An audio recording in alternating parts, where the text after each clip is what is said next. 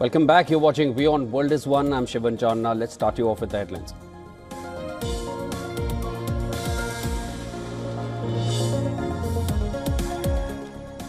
Hamas leader Yahya Sinwar killed.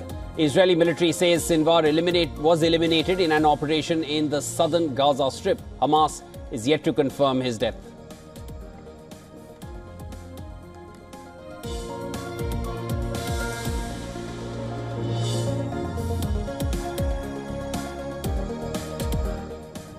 Israeli Prime Minister Benjamin Netanyahu says killing of Hamas chief is the beginning of the end of war in Gaza.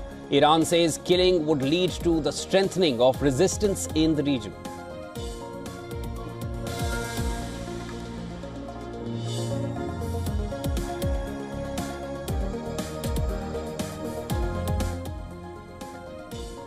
US President Joe Biden says he was sending Secretary of State Anthony Blinken to Israel to push for a Gaza ceasefire deal as world leaders term Yahya Sinwar's killing as a chance to end the year-long war.